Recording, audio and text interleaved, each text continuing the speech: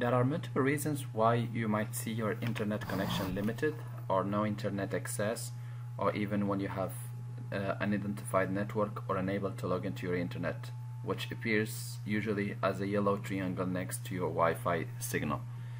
So what you will have to understand that one of the reasons is that you have incorrect settings when it comes to the static IP address, and we will see that your router might not be functioning correctly and a reset might be required to solve the problem.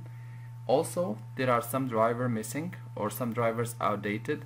If, for example, you didn't do the updates correctly, or you didn't do the updates regularly, or you just upgraded to Windows 10 or Windows 7 or did a fresh install, but you forgot to install the drivers for the network, the most updated one. And also one of the reasons might be that there are too many people connected to the same network and your router cannot assign a new IP addresses to everyone. So let's go and discover the first solution, which is setting up a correct static IP address to see if this will solve the problem with your network. So we will go to Control Panel,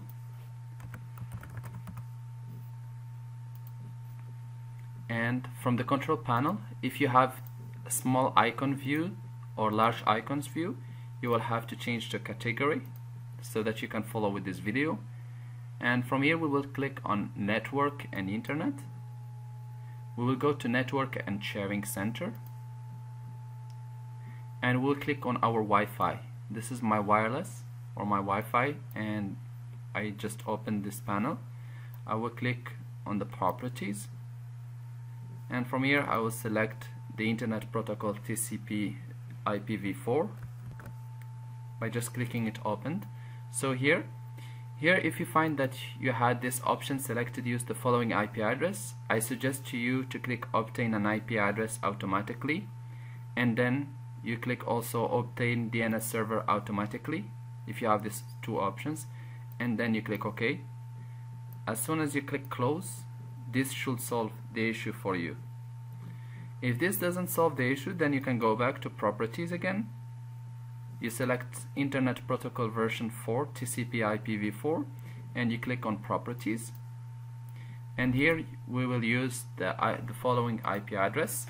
So usually the IP address, it comes as the following format. So usually your IPv4 address comes under 4 sections of numbers. So the first 3 digits is 192.168, and then it comes as 8.1 or 8.121, etc. So this is how it appears. Your subnet mask usually comes as 255.255.255.0, and your default gateway, the 3 first digits are exactly matching. So as you can see, 192, 168. Here I have personally 8, and the last digit here it was 102, but in the default gateway you have to select 1. So make sure to check under your router if there is any paper there where your IPv address is written, or you can just go to CMD.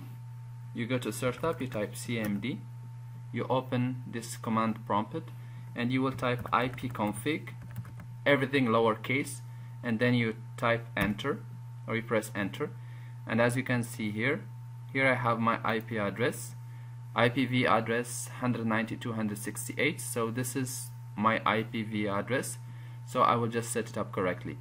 So let's copy these details and let's make just small modifications so that it match. So here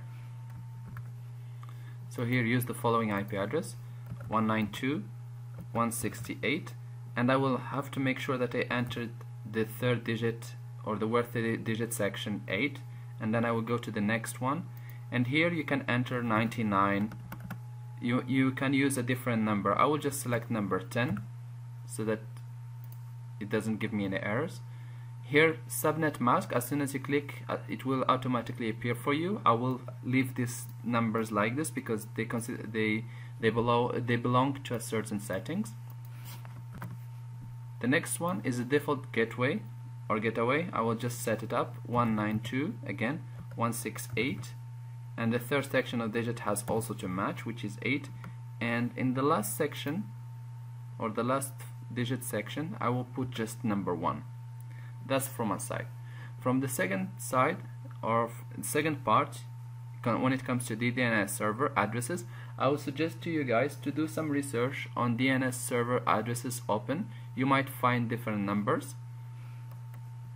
You can go to your phone and open your browser on the phone, for example, and you can just type use open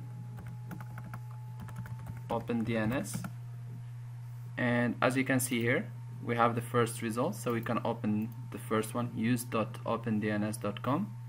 So, and even the second one is a setup guide which might help you if this solution doesn't solve your problem. So here we'll go just to the first result. So here we can, for example, use, if we have Windows 7, let's check for Windows 7. There we go. So here, for example, for Windows 7, we can use as a DNS server address 208.67.222.222, and in the second line we will use 208.67.220.220. So as you can see, the last 2 digit sections has been changed from 2, the last number, to 0. So you can either use this one, or I prefer personally to use the default one, which is 44444, and the second line I will use 44, and I will change the 2 last numbers 88. Like the previous one, it is just, I use just one number for each section. I will select validate settings upon exit. I will click OK. I will close, and I will again click close. Windows will run a troubleshoot, detecting problems and trying to solve them, but as you can see, I am already connected, and this have solved my problem. I will just click cancel, and I will click close the browser, and the problem was solved with this solution.